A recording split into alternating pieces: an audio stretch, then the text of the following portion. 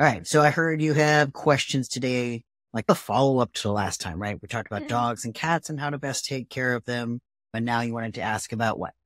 Gerbils, hamsters, guinea pigs, those things. All right. So we refer to them as like pocket pets or like small companion animals. Yeah, we want to talk about the pocket pets. Yeah.